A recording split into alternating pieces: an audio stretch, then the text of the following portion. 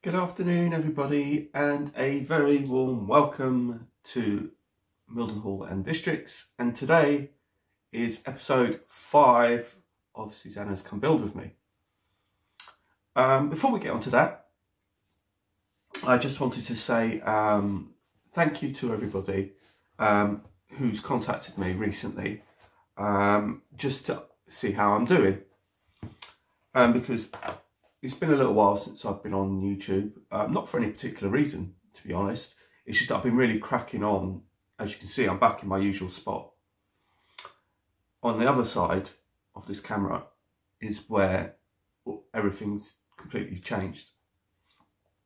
But that's not the subject of today's video. But I just wanted to thank all of those people who contacted me just to see how I'm doing. And so basically, I'm still knocking about and alive and kicking. So thank you for asking, and I hope you enjoyed today's video. And today's video is Susannah's Come Build With Me, episode 5. And today we're going to be building an engine shed, or a VMF, which is a vehicle maintenance facility. That's what they tend to call them nowadays.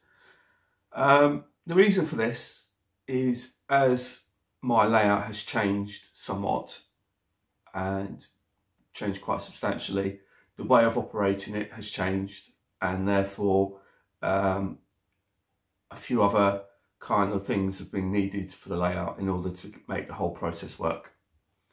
The only way to explain that is to really show you the layout, but that will take some time, so that's not, again, the subject of today's video. But what I am going to be doing is building an engine maintenance shed, or vehicle maintenance facility, I should say. And the reason for doing that is, one, I actually need it.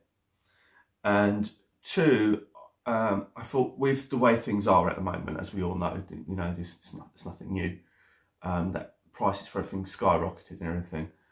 And buying an engine shed, and it's also a demonstration to show that this hobby doesn't necessarily have to be overly expensive. But if you buy resin sheds and stuff like that, they're just, some of them are just really astronomical in price, and they range substantially. I had originally bought some engine sheds for about, I think, £40 originally, but they've gone hiked up.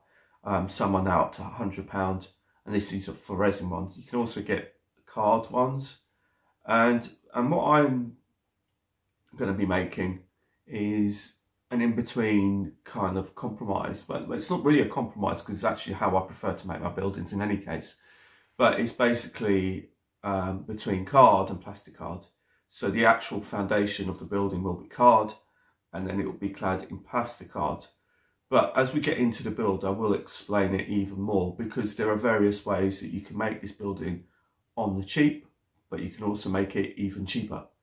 But that all depends on you and your own personal tastes and personal preferences as to how far you want to go with it. But we'll explain it as we go along. So what I'm going to do is take you to the affected area, which is just over there, and then we'll explain a bit more about what we're going to be doing. Now, I should say that I have made a little start on it. I did manage to go and see Paul the other day, and I managed to get one of these Pico LK56 inspection pits. Now, I am aware that both Alan, my good buddy Alan over at Dragon Junction Mark II, and Charlie over at Chadwick have both dabbled with the inspection pits, and I think, I don't know what West Hill Wagon Works call it, to be fair. I know it's about £35 for a double, and you kind of get the base, but I can't remember what it's actually called, to be honest. But I believe it's about £35. I did actually have a look on their website. However, it doesn't really suit me and my needs, and me being me, there's always other ways. Now, this particular kit is very easy to get hold of. It's a very, it's been around for years. It's now Pico LK56 double O gauge inspection pit. And it's very, like I said, it's very easy to put together. The hardest bit about it is actually taking the jigsaw to the board in order to make the cutting to actually sit the inspection kit into. But like I said, this cost me about £10. and that's from Paul at my local model shop. So it cost me £10.30 for that. But again, if you're just interested in building the engine shed, then so be it. Again, this is an expense you can do without. For me, I wanted to have an inspection pit, so I bought it.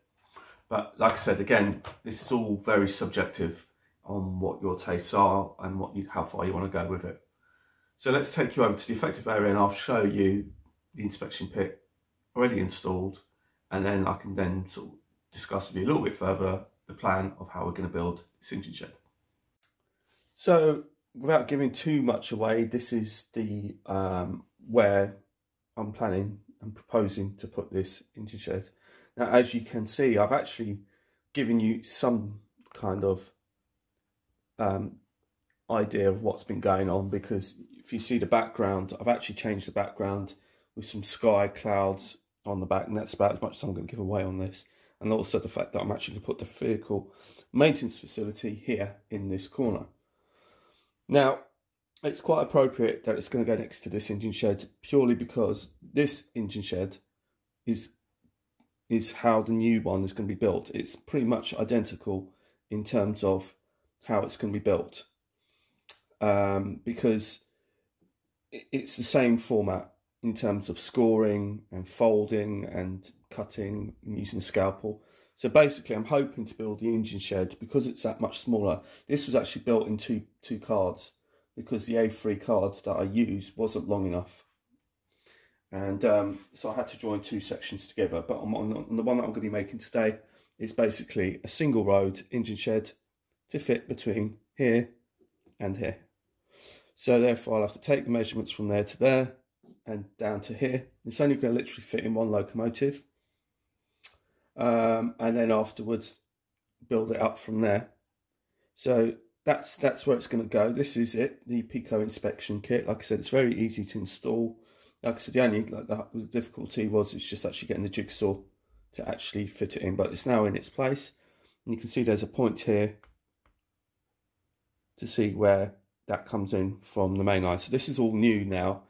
So, and then you can also see where I just put some clouds in and that over there. So this is just the general area. It hasn't actually been wired in or anything yet, because this is something I'll have to do, because I've still got a lot of wiring to do on the layout to get it working. But it will be done. This was literally just installed today. So the idea is to basically have one piece of card and the number of folds to fit it in this general area.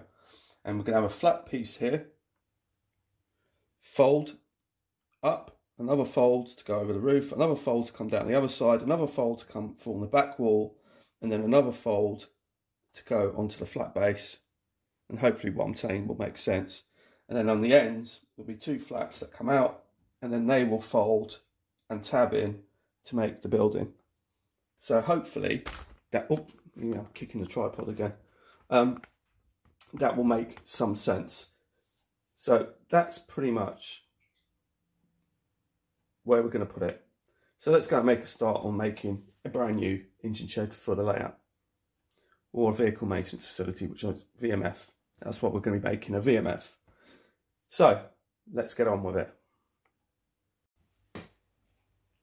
So here we are, back at the bench, and I thought I'd show you what we're working towards and a little bit of Tony Northeastern.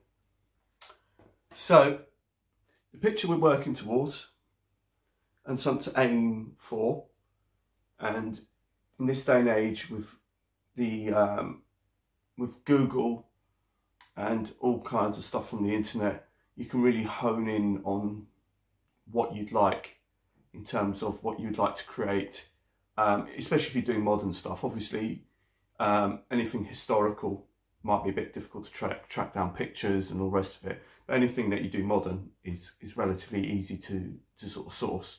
And I've been quite lucky. Now, I managed to find one and only picture that I managed to find, and it's not actually of a single road engine shed. It actually is, but it's actually part of a much wider range. So if I just show you what I'm working towards, and this is actually Freightliner Leeds, I believe it is.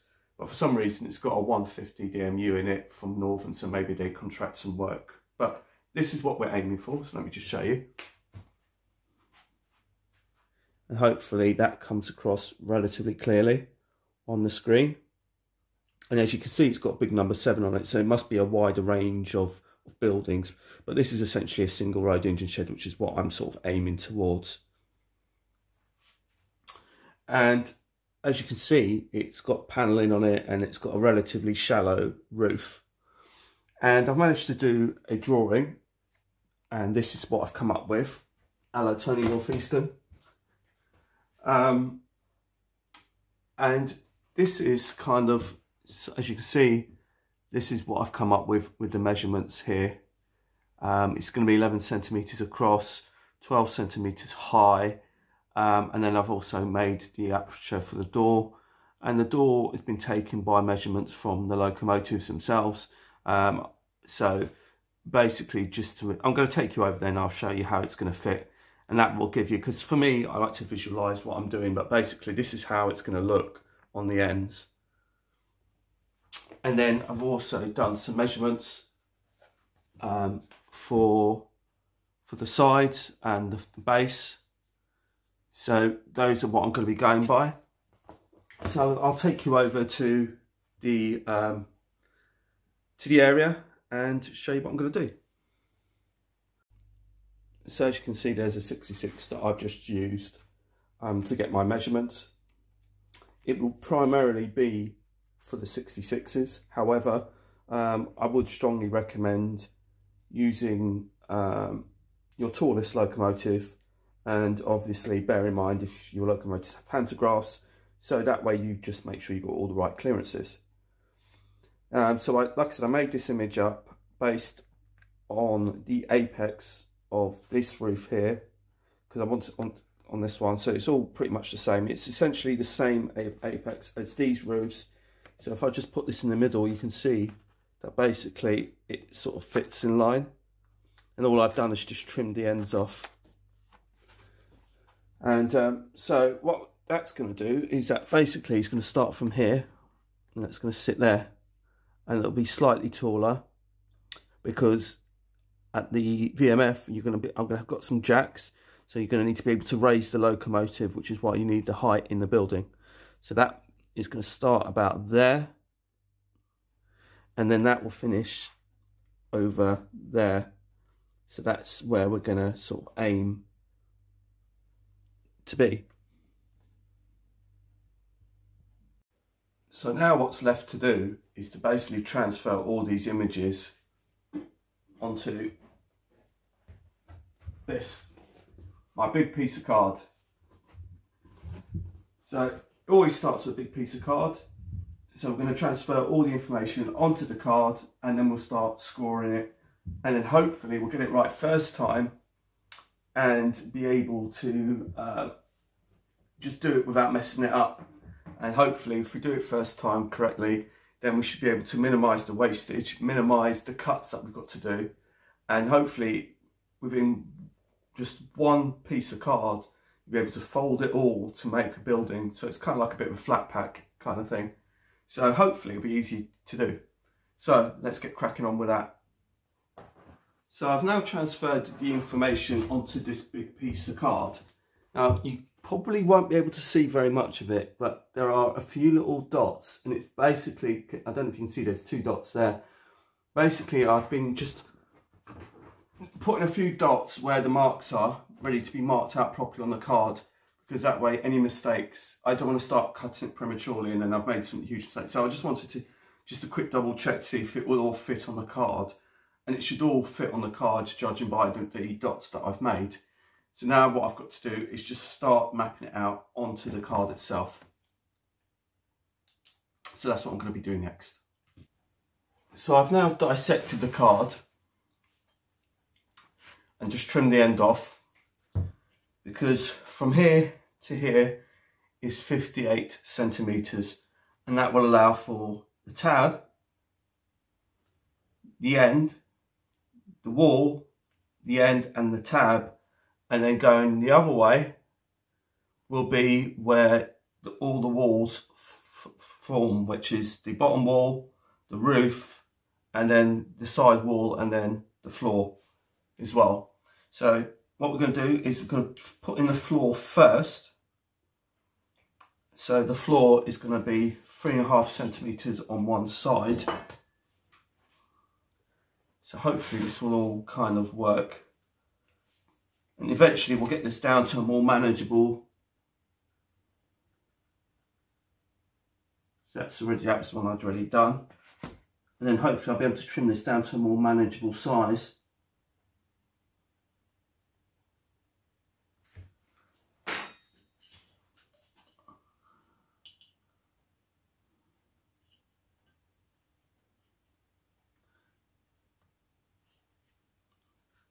So let's just put the floor in on one side first. Right, so that's the floor. I don't know if you can see it, but as I do it, it'll all come clear. Then we need to have 12 centimeters for the wall.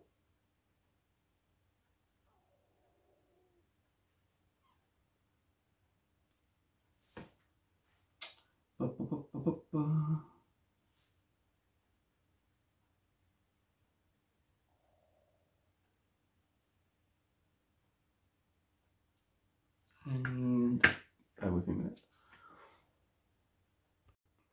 So I've now got the measurements done onto this piece of card. So I've trimmed this piece of card right back now, as you can see. It's nowhere near as big as it was. So we've got the bottom floor, which is on the far side, which is going to go alongside the engine shed. Then there's the back wall. Then this is the roof section. And then up here is the other wall. And then this is the floor. So basically, hopefully we'll be able to score this and bend this all round in one go without having to make any more cuts. I've just got to do the ends now. And then we should be able to start trimming it down and folding it down to make it into a basic building.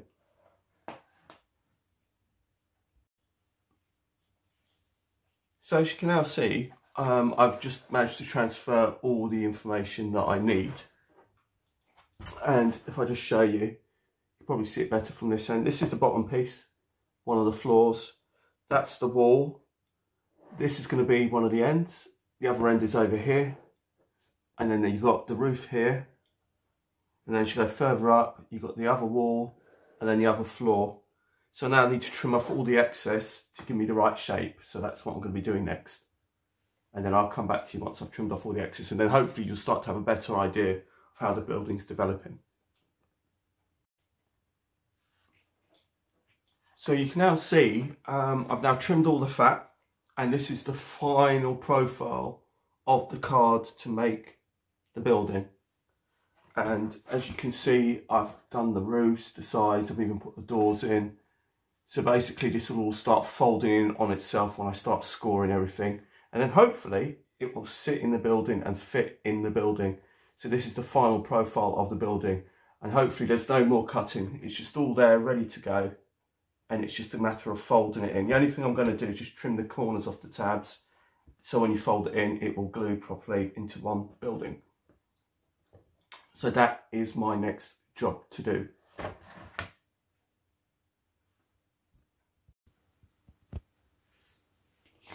So you now join me in the final stages. I've now just trimmed off the tabs on the ends, and I've trimmed those tabs out. I've cut the holes for the doors, and now it's a matter of me scoring it and then basically fitting it and see how it fits.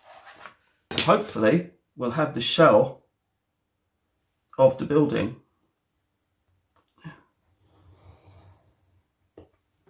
one score there. This one is going to be quite long enough, so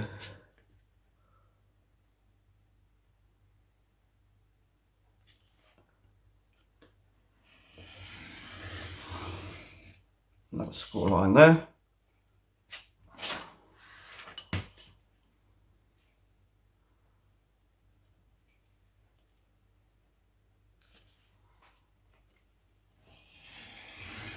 Another one there.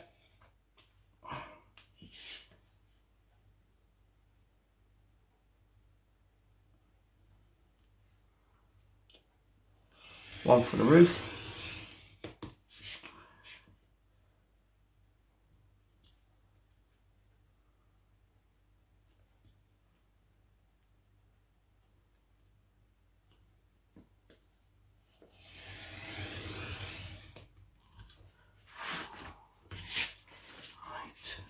And then we've got this one down here.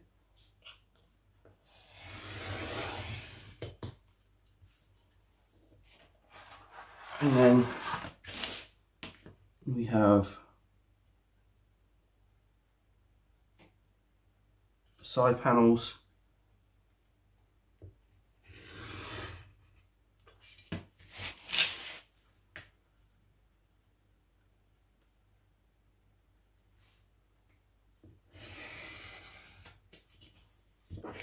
And then finally, the last tab.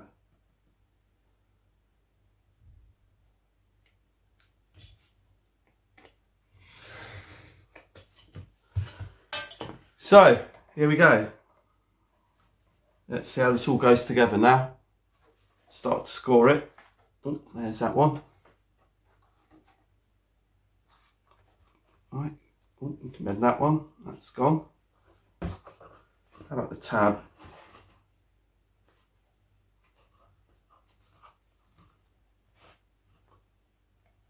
Have the tab. Okay. So we've got that one. And then we've got, oh, we've got that. Yeah, okay.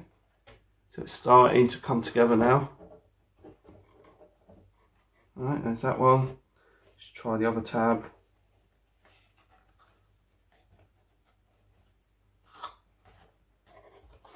Got the roof, now we've got the side wall, yeah, that's it. And then we want the floor. Right, okie dokie. Moment of truth time.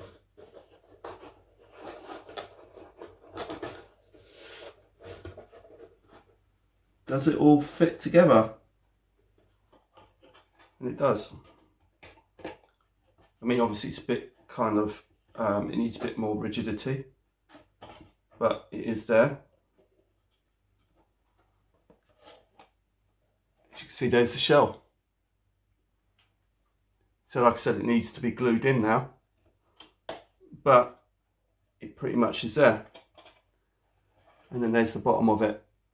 And then hopefully that will line up with the rails over there. So let's go and check that out. Let's go and see how it fits on the actual, where I'm planning on putting it. It's pretty much there. And it doesn't matter if there's a few gaps here and there, because it will be covered up in whatever you want to cover up in, which is what we'll talk about next. But now it's sitting on here, it is pretty damn good. Like I said, it just needs to be all glued together, and then that will be job done. Right, okay, so let's take it over to the main area where we're planning on putting this building and see how it looks. So here is said building and the proposed area in which we're planning on putting it.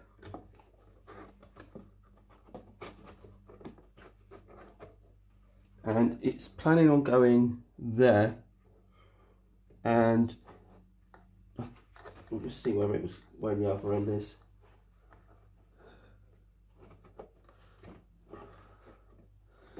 Like I said, it's still a bit flimsy in the sense of it will need to be glued together for it to get the rigidity, but that's pretty much there as a plain simple car building. It's actually quite imposing, to be honest, but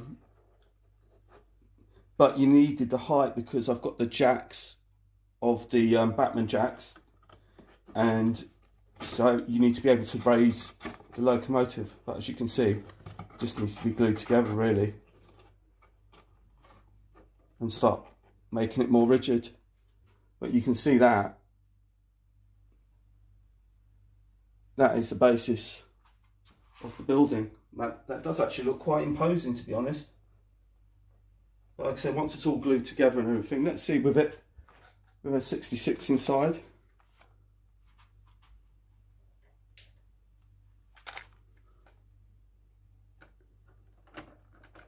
that space, just shove it in there for now. Don't need to be.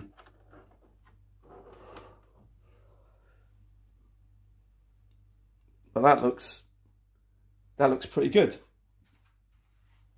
And I didn't make any mistakes, so the building's all gone together in one piece. So before we move on to the cladding and how we're going to go about tackling that, I just thought I'd show you that I'm going to make a few modifications. One of the modifications I've made already, and that's just to take the two bottoms out. And the reason for that is so it's easier for me to manipulate the inside and convert the inside without those two flaps getting in the way. But I have still kept them because I'm still going to reuse them.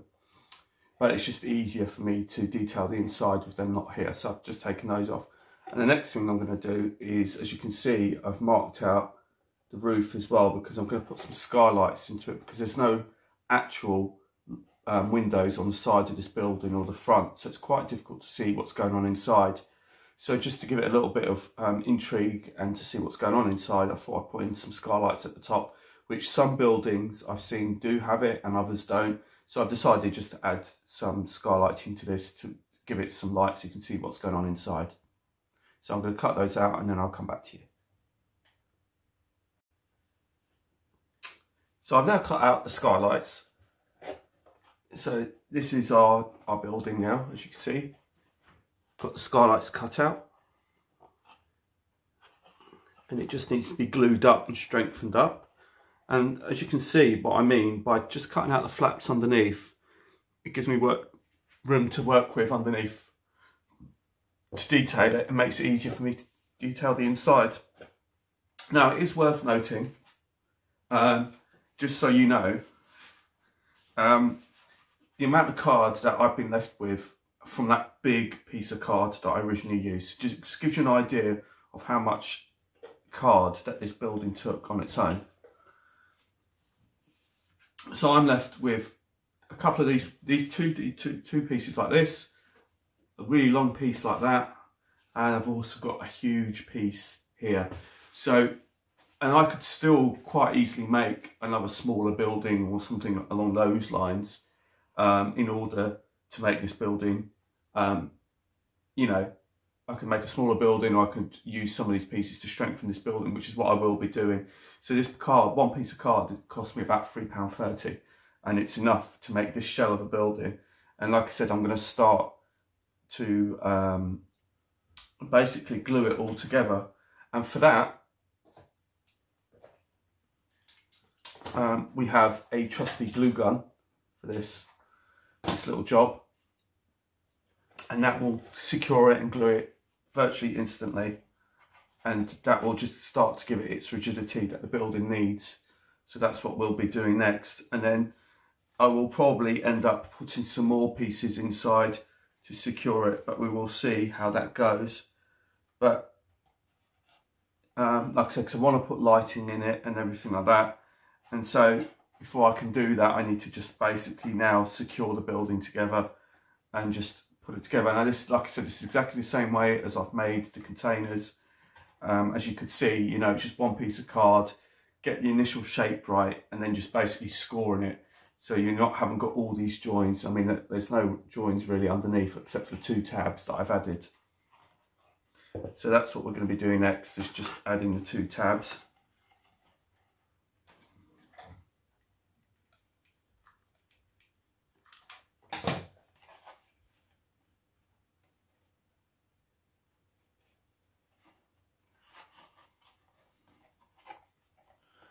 You just run a bead of glue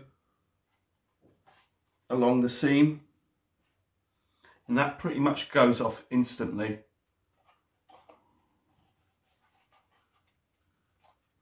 That's not going anywhere. So that building is essentially complete. And like I said, this is all very subjective, because you can go as far or as little as you want with this. This is very totally subjective. It's like, for example, you can make a basic building like this and you don't even put the skylights in it. You know, you could just, and that way you'd save yourself the hassle of doing that. But the thing is, because there's no building anywhere, any more windows on the outside, I wanted to give it that intrigue.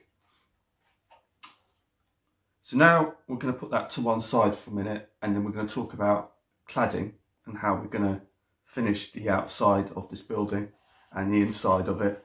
I do intend to put lighting in this, so that's something that I'm going to have to bear in mind when doing that. But that's not the end of the world. I can still get around that. It's not a problem. So let us see what we're going to be doing. And it's nice and straight, so that's cool.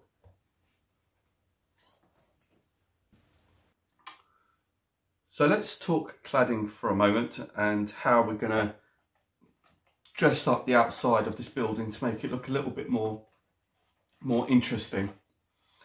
So there's there's a number of ways that you can do this, and I'm going to show you a few examples of that I've used in the past. And this is where it becomes, like I said, totally subjective to you. This is where you totally customize the building to suit what you want, or to suit your layout on and how you think it's going to look. Because at the moment, it's just a plain building, a universal building, which can go, and it's pretty much a modern building, which can go anywhere on the modern day network. But now we want to dress it up. So how do we dress it up? So we can go down the paper route, which is stuff like, let's see, you've got Metcalf, which I've used a lot of. I've used a ton of this stuff, as you've seen on my layout previously. I'm not going to use that. You can also use super quick papers, which I've used. One of them, as you've seen on the main train care depot, this is super quick paper, brick paper, which you can use. Also from super quick, you've got the grey slates, and they also do grey engineering brick as well, which you can use. So if that takes your fancy, you can go down that road. I personally like to go down the plasticard route. I think it just looks a bit nicer. My building over there for the train care depot, I think it's been up there for probably about a year now, maybe more, and it looks nice, but it is looking a little bit tired, and it might get upgraded to something like this. This is, it's very hard to see, but hopefully you can make it out that it's actually brick plasticard. And you get this in A4 sheets. I've used this stuff before at Beringer on my previous layout.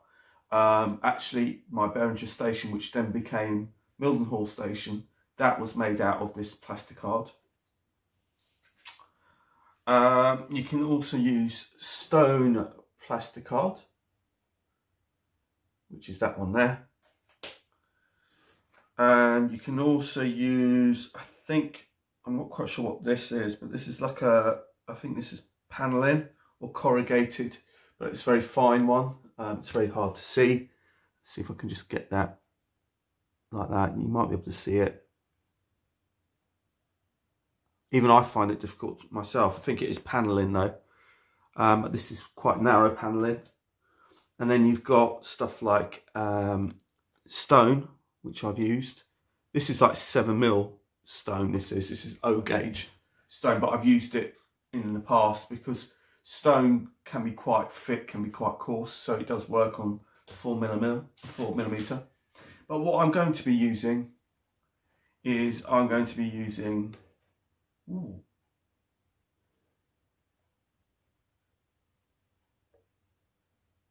So that might be enough. Well, we'll see. So what I'm going to be using, sorry, my brain went wandering off, is I'm going to be using 4mm spaced plank, I think it's what they call it, planking. And this is what I've seen from my photograph that I'm using as reference material. So this is how it is. So as you can see, you can't really see too great at the moment, but hopefully you get the gist. But once it's all painted up and everything like that, it will all start to come to life. So that's how I'm going to clad the building for now. I'm going to be using this, and I've got 3 sheets. Now, the reason why I kind of stopped for a moment was because I wasn't too sure whether 3 sheets was going to be enough to do the whole building. So it looks like it might be, fingers crossed. And basically these 3 sheets cost me £3.30 each.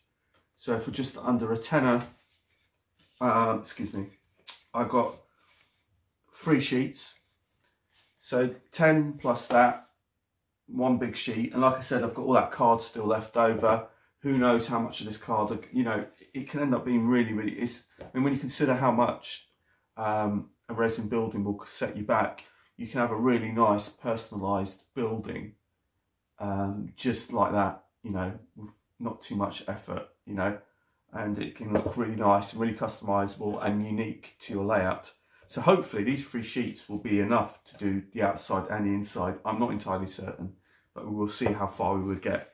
I bought 3 on the off chance, but I wasn't too sure, because I wasn't really too sure of the dimensions, because originally this building was actually going to be at the same height as the one that's currently there.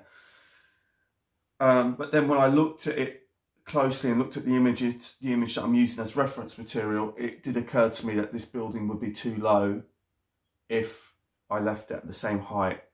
And when I see the proportions of the photograph that I'm using, this is actually the right proportion to what I'm modelling or what I'm looking at. So this is definitely, I'm on the right track there.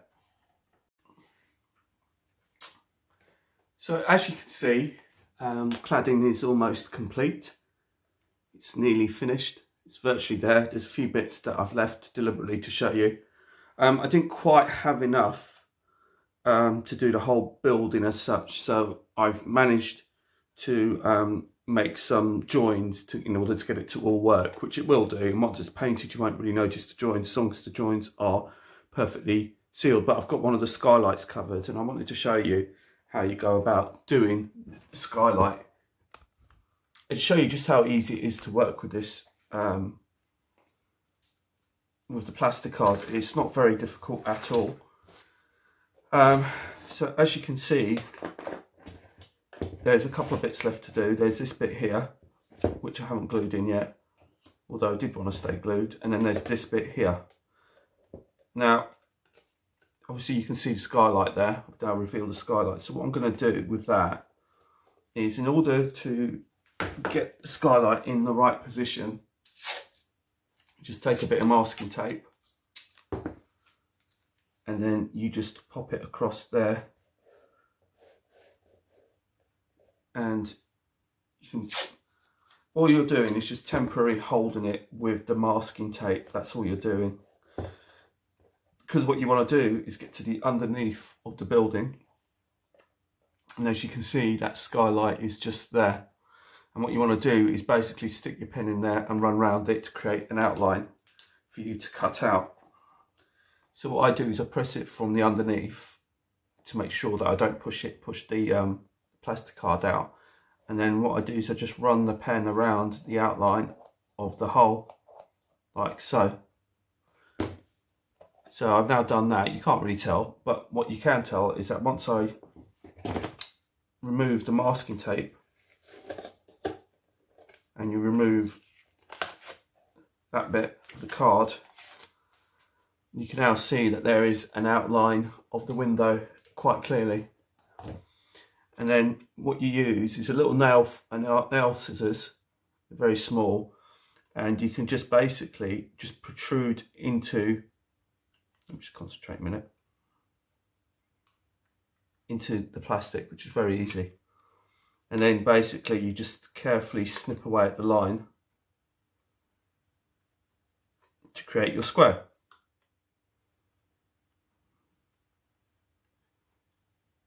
Like so. So it's very easy to cut through with a plastic card.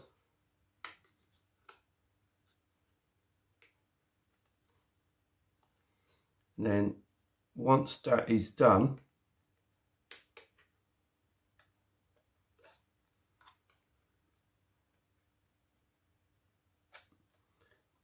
which we're nearly there,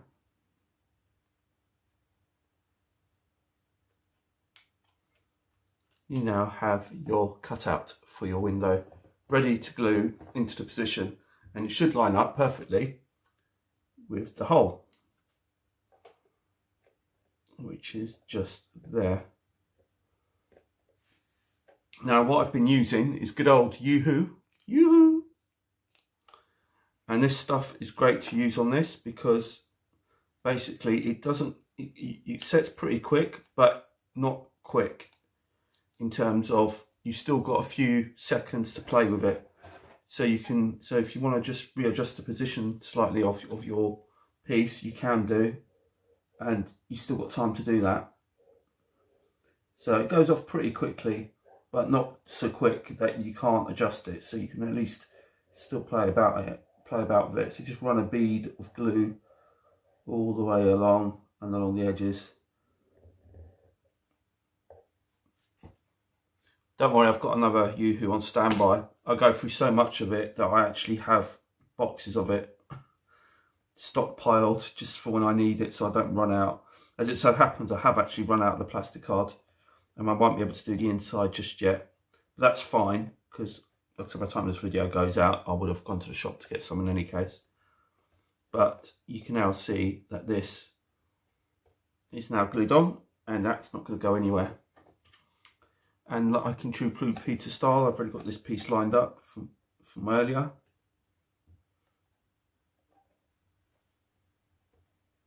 And now you have the basis of your clad building. The inside still needs to be done, but the outside, for all intents and purposes, is finished in terms of ready sort of for painting. However, I will be adding some more fixtures along here, which is what I'm going to be doing next. But I just thought I'd show you that. Now, a little while ago, I made a little nuclear flask little tub, and I bought some of this styrene strips, and this is what's left over. And it's ideal to do the edging to make it look nice and finished. So that is what we'll be doing next, and you get quite a lot of this, so it should be enough to do a fair bit. And then basically you're just going to trim the outsides, make it look really, really nice, and then hopefully it will work out really nice, and then it'll be ready for paint. So that's what I'm going to do. I'm going to get on with this, and then we'll see how we get on. I'll show you in a little while. So I've now used this evergreen plastic strip. That was what I used there. And this is all that's left of it. I had quite a bit of it. And what I've decided to do is to run that all the way around the edges of the building to give it a more finished appearance. And also, if you've got any slightly crooked lines along the edges, it helps disguise that and gives it a more finished look, just like with the skylights. So if you've cut the skylights and they're not quite straight or whatever, you can actually use the plastic strips to actually disguise it and make it look really tidy and straight and finished. So I've now done that, and I've also done it on the other end of the building as well. So I've also taken some sandpaper to this and give it a light sand over the edges. As you can probably tell, you can see the joins there, and that will hopefully just blend it all in. So when it comes to doing the paint, it will cover up any of the joins that you can see here, but you won't be able to see it once the paint is on. I've also sanded the corner edges as well. That also helps blend them in. So now it's pretty much ready for paint on the outside. Now I should say that I have actually used Tamiya cement for doing the strip, plastic to plastic. This stuff is absolutely fantastic, highly recommended. It doesn't take long to go off, and it goes off pretty damn quick. And it's very, very easy to use. It comes with its own little brush, and all you just do is just brush it on, and then you lay your plastic on top of the plastic. I have used Revell cement, which has got like the nozzle, but I really don't like that. I always find it gets clogged up, and I always have to keep cleaning it out, so I don't really like that. So this is by far my favourite, which is a Tamiya cement, which I've been using for that. And if we take a brief look at what I'm aiming for, which is here. I think you can see that I'm not doing too badly. It's a bit narrower, but overall the general gist of it is there, and that's what I'm going for. I'm not going for an exact replica, I'm just going for something similar. So the paint I'm just going to be using for this is my customary Vallejo paint, which I love. I tend to use Vallejo paints now. I've been converted totally, so I only use Vallejo paints, and I'm using these two. So for the trim, I'm going to be using the US Dark Green 70893, which is that one there. And for the main building, I will be using this kind of light grey, they call it sky grey, 70.989. So those are the two main colours I'm going to be using. It only needs two colours, to be honest. And as you can probably tell, it's going to go into the Freightliner type colours. And so this will be a Freightliner building. I could turn it into possibly maybe one of the newer Freightliner logos with the orange. But again, these things are sort of preference, personal choice. So it's entirely up to you what colours you use, what paints you use, whether you use oil-based or acrylics, what colours, it doesn't really matter. That's totally personal choice. But for me, I'm going to be using these two paints and basically, essentially make it look very similar to what's in the picture. So we're going to crack on with that, and I'll get back to you with that. So as you can see now, I've now given it a coat of paint, and this is how it's turned out, and I'm so pleased with it. It's come out really, really well. The green, I've given 2 coats, and the grey, it's just had 1 coat. And a word on the paint and a word on the coverage. The reason why I've given this 1 coat and not 2 is because I wanted to kind of just keep some of the undertones of the plasticard, of the beige plasticard, because it gives it more of a weathered look, in my opinion. But the other reason for me only giving this 1 coat on the grey is because I didn't want to lose the definition on the actual panelling of the plasticard, and hopefully you can see the definition of the panelling. And if you go too thick with the paint, there is a chance that you might go over the grooves and go over the lines and basically cover some of the detail on the panelling, which is another reason why I went for only 1 coat. It does give good coverage to do the Vallejo paint, so I do recommend them. And the other thing is also when you're brushing, because I actually brushed this, I didn't spray it. I just literally just paint brushed it on, and basically I used downward strokes all the way across and followed the direction of the panelling. If you paint it across, then again there might be a chance that you see the brush strokes going across, which wouldn't look too good. But like I said, I've brushed downwards and followed the lines of the panelling, so that's kind of my tip. Now we can sort of move on to the inside, and I have sort of made a start on the inside, but this is how I've left it. Now again, you can go as little as or as far as you want with this. What I intend to do is these 2 tabs that you can see is to cover these 2 tabs up, so it looks like the other side where it hasn't got no tabs, so you can't actually see it, and then that gives it a much more neater finish. So I'm going to show you, so even if you choose not, because I'm going to put lighting in this, but even if you choose not to put lighting on this, you can still cover this up, and I'll show you how to do that. So my next job is to work out the direction of my lighting, how I'm going to route the wiring, and where I'm going to put the lights, and how I'm going to do that, and how many am I going to need. Now I've made a little bit of a start on it. If I show you at the front, you can see there's like almost like a little pinhole.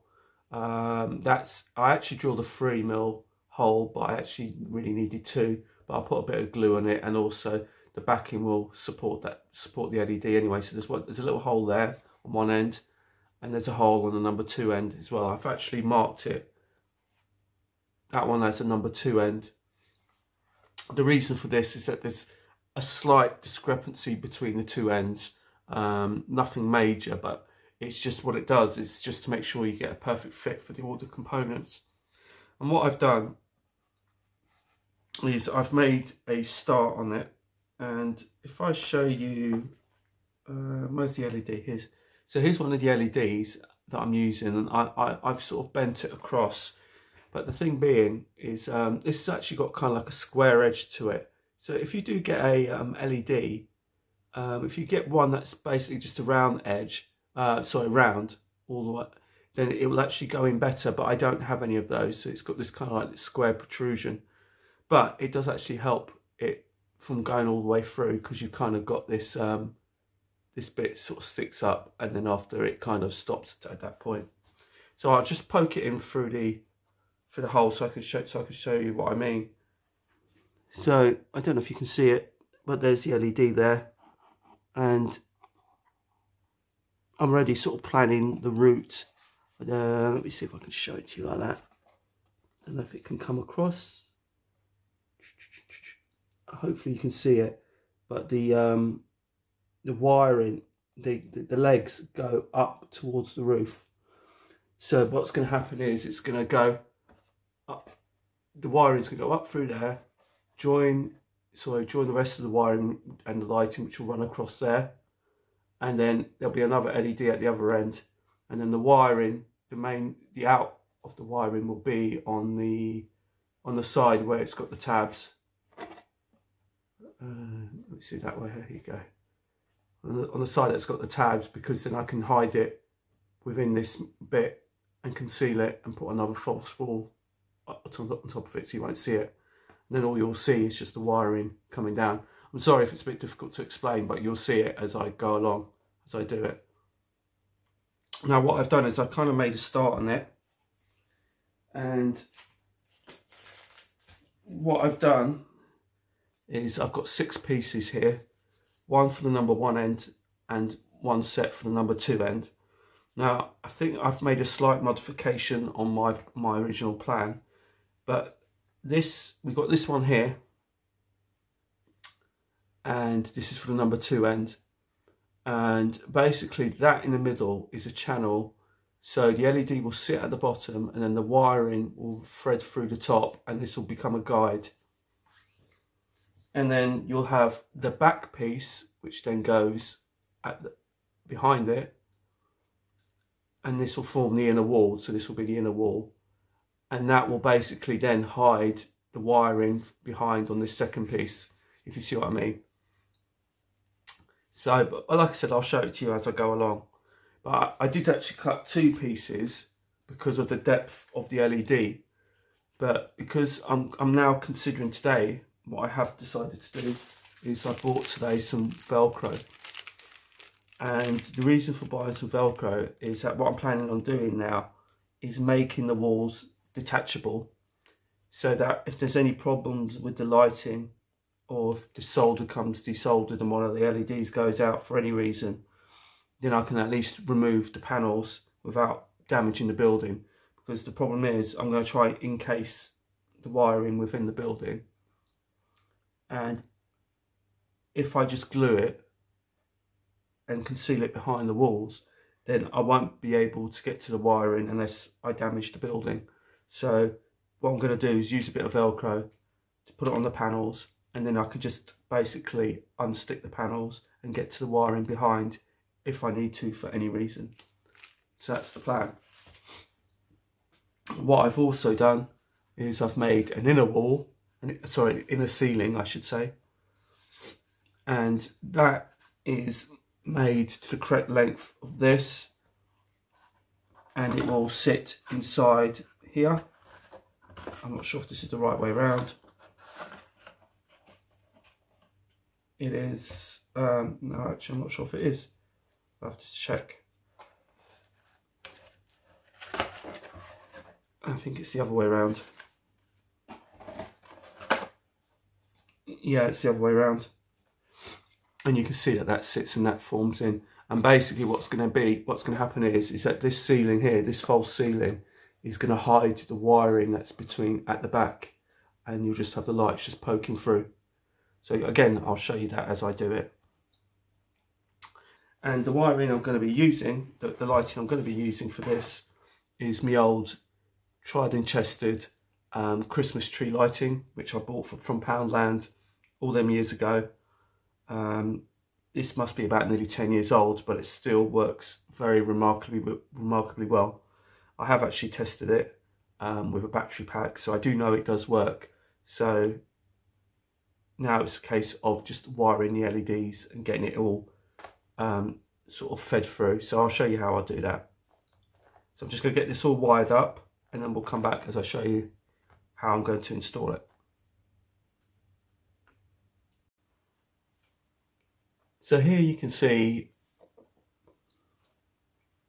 a mock-up of the lighting system that I'm just going to be doing. It's just a quick little mock-up to see how it all fits. And you've got an LED here, an LED here, and a string of little lights over there.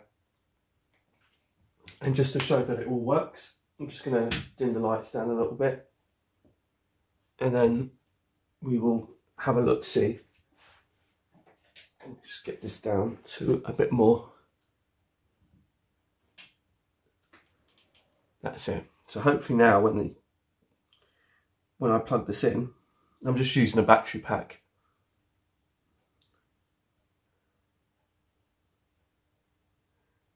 You can see it all works.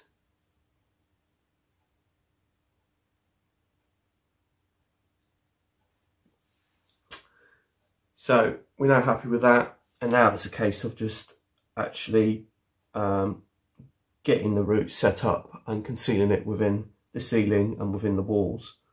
And like I said, what I'll do is I'll come back to you once I've done a bit of that.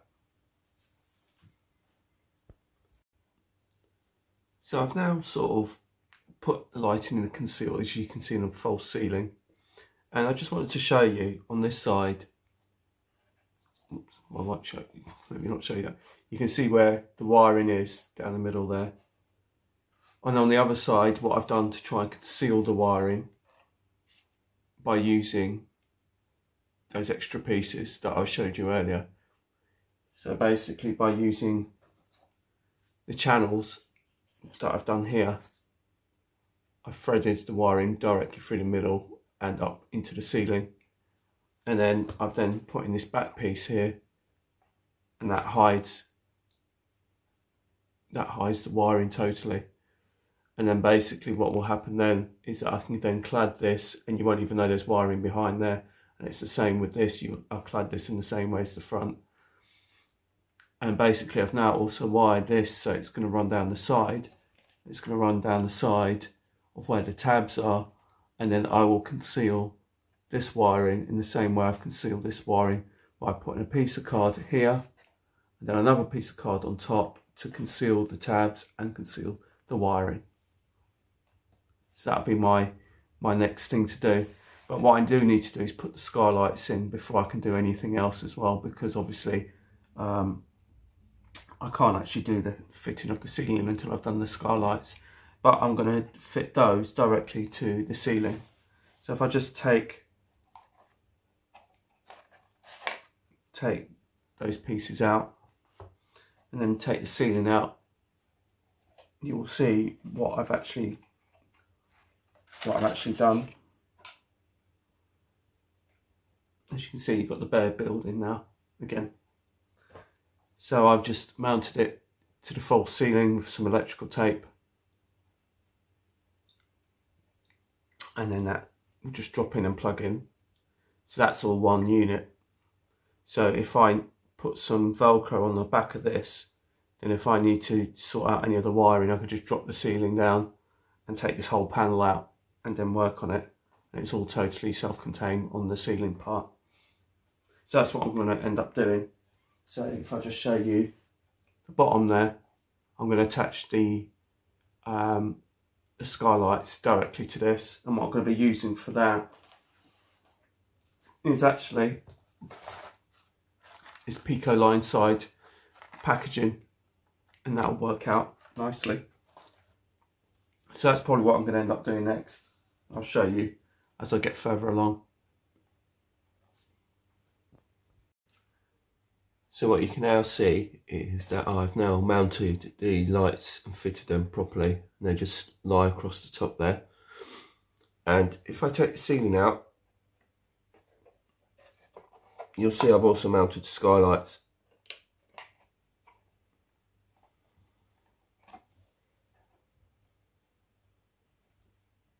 And there is the skylights, as you can see. So what I've done is I've just used the Pico packaging, like I said, and fitted it directly to the ceiling. And as you see, it's all nicely fitted. So now the next thing to do is going to start fitting out and cladding the rest of the building before painting. So as you can see, I've now cladded the building, and it's near enough ready, and I've done the framing, but I've left this one undone. The reason being is I wanted to kind of show you that you can straighten out some of these windows even if they're not quite straight. So if you cut the hole slightly not quite straight or slightly wonky, you can use the plastic card to give the frame it and to straighten out the windows, and that's what I'm going to be doing. Now I'll show you how I do it. Now I did use evergreen Plastistrut, and I think I showed you the packaging for that. But you can also use this is the same width, and this is by Plastistrut rather than evergreen. So if you can't get evergreen, you can use the Plastistrut strips, and this is what this one is. And basically what I do is, it can be a bit more tricky because I'm doing it towards the camera, but you just sort of line the strip up against here, and then I draw a line across, and then that will give me the length. And I'm not specifically measuring this or anything like that. And then what I do is I've got this Tamiya cement, which is what I use, because I think it's the best thing to use. Run it along the edge.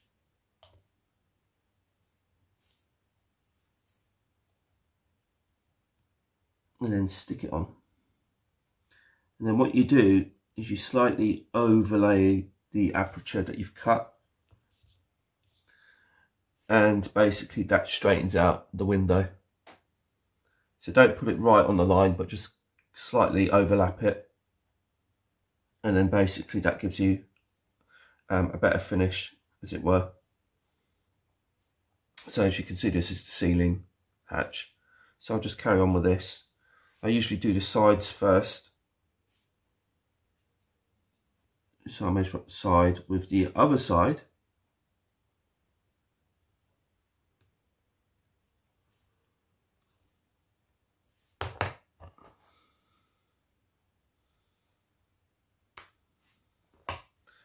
Run another little bead along the edge.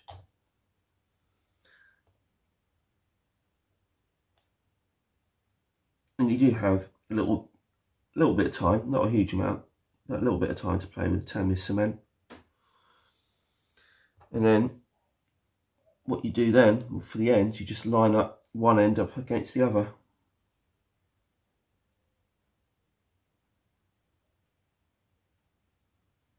Hopefully you can see that.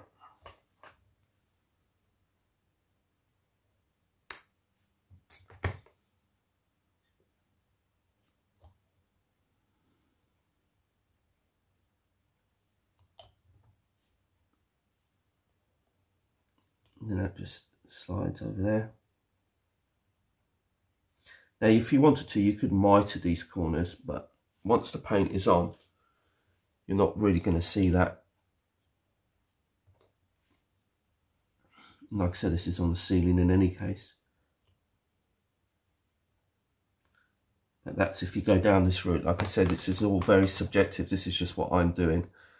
You don't have to do any of this. If you don't want to fit skylights, you don't have to fit skylights or anything like that. It's just that because the building, there isn't much light going into the building as it is from the original building. You can't really see much what's going on inside, which can be good for some people because you could just make just a simple basic building and not have to do anything with the inside. But to me, it just seems a bit pointless, and I just wanted to so you can actually see what's going on the inside and actually what it's about. So now that's that. So that's framed as well. So now that's all just ready for painting in the Vallejo. So here you can now see a list of component parts and the building itself. So this has all been painted up now and ready to go and ready to be fitted. I do have some Velcro which I've bought to be able to install some of these panels. So I'm just going to have a test fit. As you can see, you've got the two ends. You've got the lighting ceiling, the full ceiling. And here you've got one of the side walls. So the other side wall has already been installed on the inside of the building, because on this side I didn't need to do any work to the building at all, because this building, this wall here didn't have any tabs or anything on it, so I can glue the plastic card straight direct to the actual building. So you'll get extra strength from the ends and the top here, but the building's very sturdy as it is in any case. But like I said, that wall has already been fitted. Now, in case any of you are wondering what the yellow is on the end, that just represents the shutters. So it looks like the shutter hasn't been put all the way up, so you can sort of see. So that's what the two yellow ends are about. So that's just to represent the shutters. So now it's a case of like test fitting some of these pieces and seeing how they get on.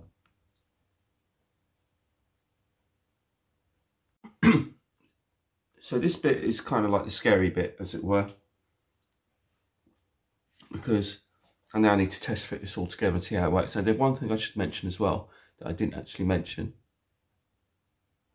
is I did actually put the other piece in here, and that's kind of, you can see the tab there and the original tab there, but I'm now putting another piece of card here, and you can see that levels out that tab, but there's actually a channel here, and that channel will actually take the wiring to feed the wiring down through the side of the building.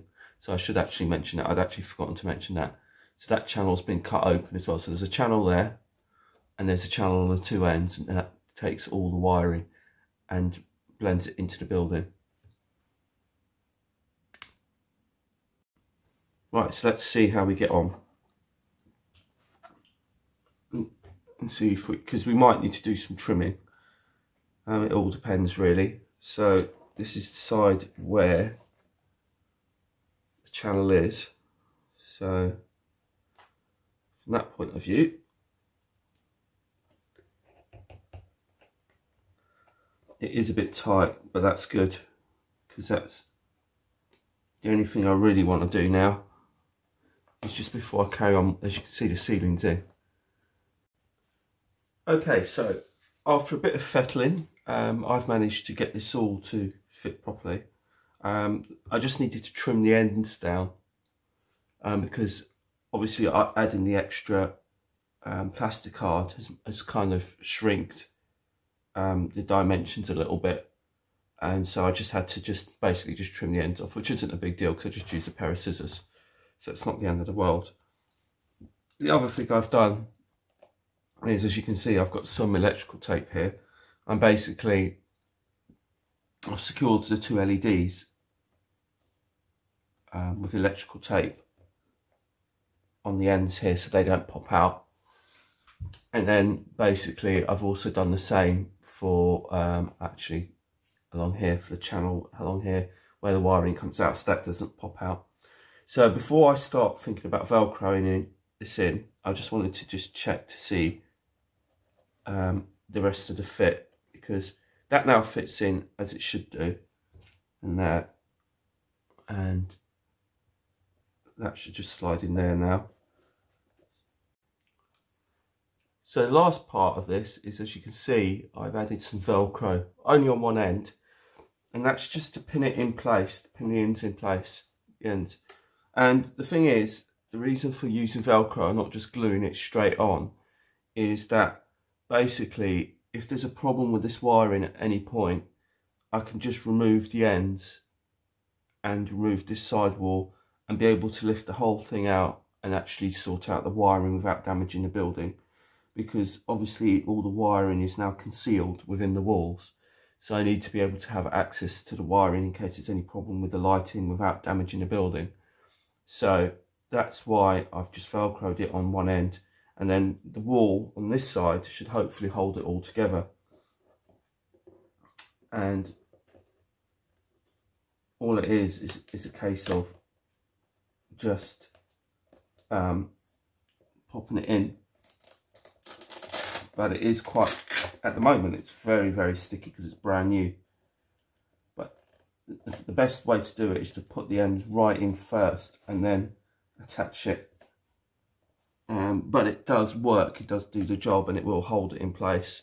And like I said, it conceals the wiring with the wall still being removable. And you've got this one here on this side wall here. So if you just pop that just at an angle first all the way in, and then butt it up to the Velcro, and that should hopefully just still hold that in place. Now there's a bit of play in this wall, but that's because this wall here will then sort of hold it all together, and then that will prevent it from moving out. And I have actually test fitted it again. Like I said, that won't go out anywhere, that won't go anywhere. So that's now safely secured, and the building is now done. And like I said, you can see that it's got the channeling down the side, so that is ready to be planted on the layout really. And what I'll do is I will quickly show you a demonstration of the light so you can see it. So as you can see, the lights are on. It probably doesn't come show very well on this light, but you can see that, I mean, this is only running off a 3-volt battery, so the batteries aren't exactly the best because they've been around, but it's just to test it. But you can see that the 2 ends are working and that the 3 lights inside are working as well. And that the channeling has just gone through the side of the building. You can't see any, once you thread the wiring through the side into the baseboard, and you won't see any of the wiring at all because it's all concealed. And if I need to remove any of this to get to the wiring for any problems with the lighting, I can just remove it all because it's just Velcroed in and it's not glued in. And now you've got a modern traction building, and now all that's really left to do is just do a bit of signage really, and you're pretty much there and done. So yeah, let's get on with the signage.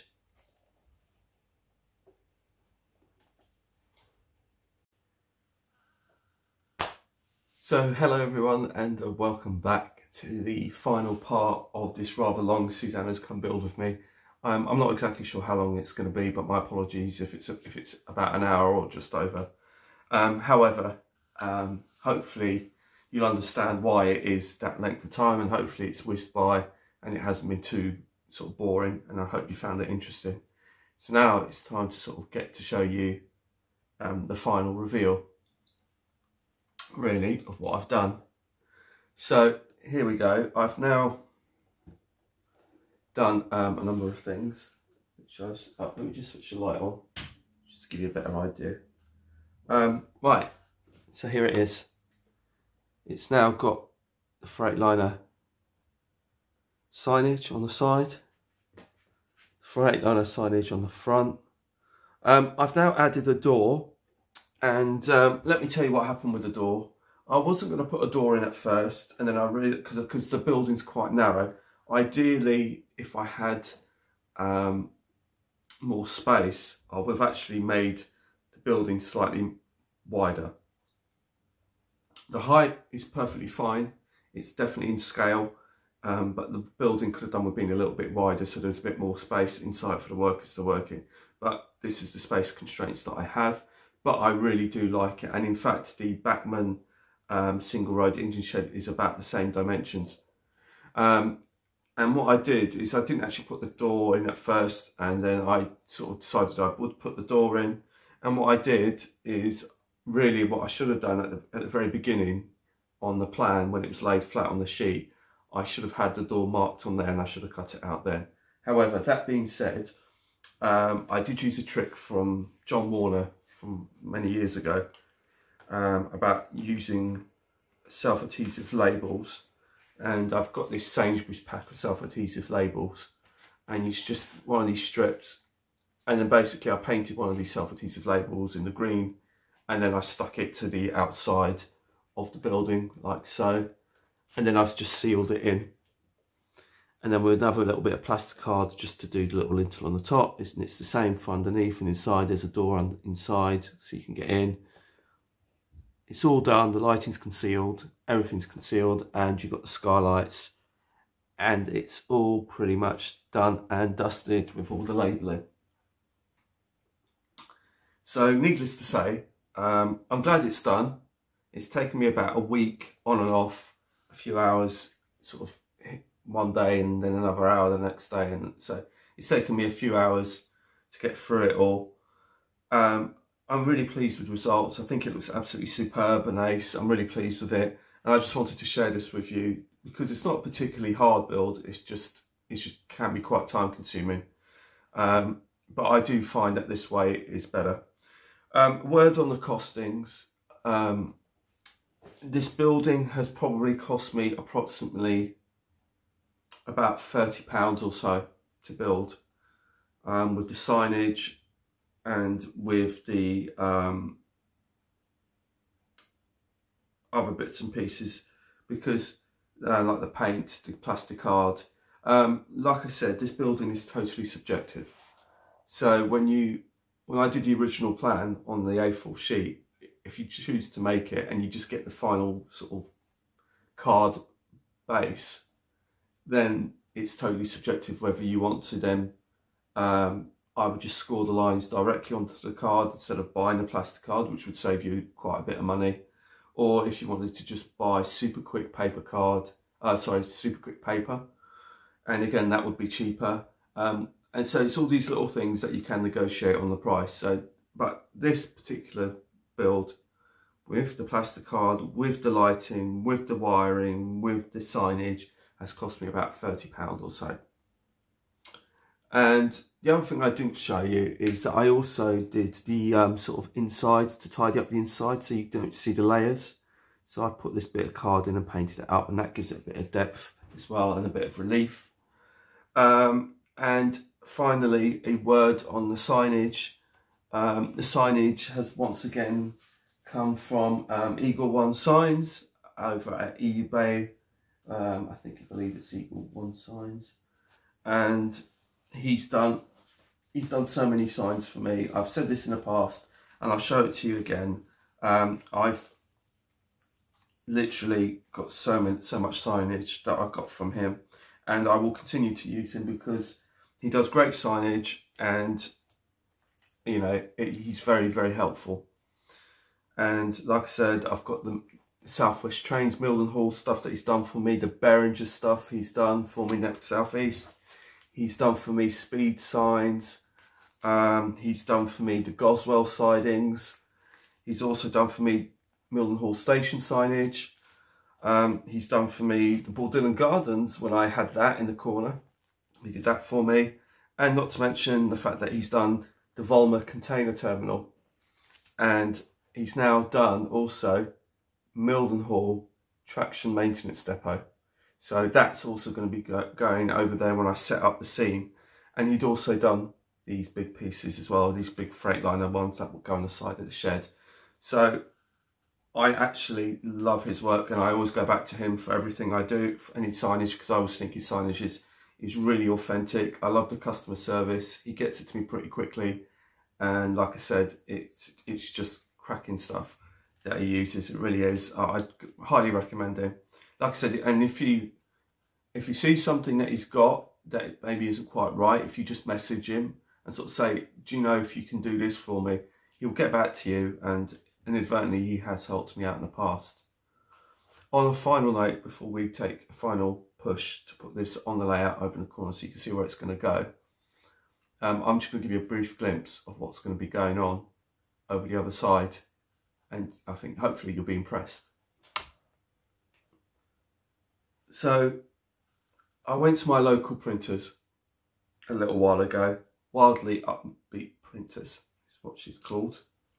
And what she did was she basically, I showed her, where is it? I know there's one on the layout, but I don't really fancy going there, but I was just going to sort of see. That would be the last one. So a long time ago, as you know, like I said, I did get this signage from Eagle One Model Signs, and the one that you're noticing is this one on the bottom here. And basically, I wanted to get an enlargement to put on the valance on the main layout, which you haven't seen yet. And she's kindly done me an absolute fabulous job on a banner, which looks absolutely amazing. I haven't put it on. I've got 3 of them, but I'm only needing 1, but that's mainly because in case I kind of make a mistake kind of thing. And I'm going to see if I could just show you just one of them. Right, I think that's one of them. You ready for this? This is ace. I can't wait to stick it on. Doesn't that look superb? I'm just so pleased. I just took it over to her and I said, I asked her, you know, what's the chances of me getting, of you being able to enlarge this for me? And she said, you know, have you got a, and like I said, I took that little thing with me, and she sort of said, well, it's not going to be the quality of the paper is good on the paper, it's really high quality on the paper, but when it comes to enlarging it, it's going to be a bit too fuzzy. But she said, leave it with me and I'll get back to you. So I left her my details, and she went off, and she got back to me and said to me, look, basically this is what I've done, what do you think? And she sent me a PDF first of it and sort of said to me, right, is this what you're after? And I said yes. So it was what I after. So she basically said, okay, fine, I'll get on and do it. And she's gone ahead, and once I gave her the go ahead, she's printed this off, and now it's ready to go on the valance. So I'm really, really, really looking forward to it. I'm really excited about that. And again, it's just another little freight liner, a little bit. So yeah, so now what I'm going to do for the final part, I'd like to say thank you for everybody who've watched my video.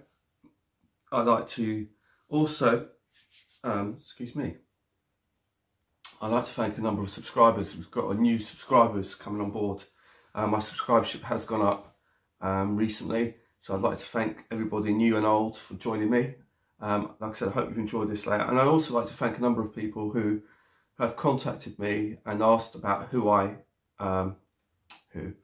how I was, because obviously there was a recent video that went out recently which caused some controversy, and so I'll say no more on it, but I'm not sure whether that sort of but like I said, I've had some wonderful people just contact me just to see how I'm doing and see if I'm okay, because I hadn't put anything up for a while. And so I just wanted to say I am okay, it's not a problem, and I am still doing anything. I'm still doing videos, so it's not a problem. The only thing I wanted to say is that the next video, believe it or not, is going to be the Christmas video. That will be the next video. I know it seems like quite a way to go, but it's going to be like a Christmas special reveal, kind of. Hopefully everything will be finally tied up and done, and I'll have everything I need, and everything will be here. So that will be the next video. So it is going to be quite a while, but it's going to give me some time to get the things finalised that still need to be done on the other side. So this is literally going to be October. I started this, the big renovation, and it's gone through. We're like already midway through November, so hopefully by Christmas it should all be finished. Like I said, a huge amount's been done. So anyway, let's put this building over there, quickly show you to it over there, and then that will end this Susannah's come build with me on building a traction maintenance depot, or VMF, a vehicle maintenance facility, whichever one you want to use. So I'll see you over there shortly before we say our goodbyes. So as you can see here, just before I put the building on, I just wanted to, this is the base of the building that I originally had planned for. And what I've done is I just used a concrete paint and just a yellow outline around the sides. I haven't glued it or stuck it because I haven't finalised everything. These are the Backman jacks, so I'm going to use these in the building. And I've also got some other bits and pieces coming. And also Gary had previously given me some tool cabinets, which will also go in here. And I've also got some workers to go on here. But I just wanted to quickly show you the base of what I've done and whereabouts it's going to go. So here is said building in its position, and I'm just going to have to realign this track slightly to stop it from getting a bit too close. It's actually come out a bit too much than what I'd anticipated, so I'm going to have to move the track slightly, but it's pretty much in its final position. And I'm just going to show it to you in the dark so you can have a look at it.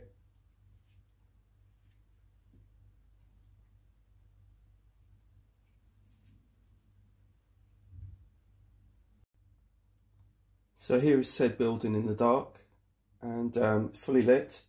I haven't actually, it's still connected to the 3-volt batteries and AA's, so it isn't actually connected to the main circuit yet because it's not wired in yet, but it just gives you a rough idea of what we're looking at.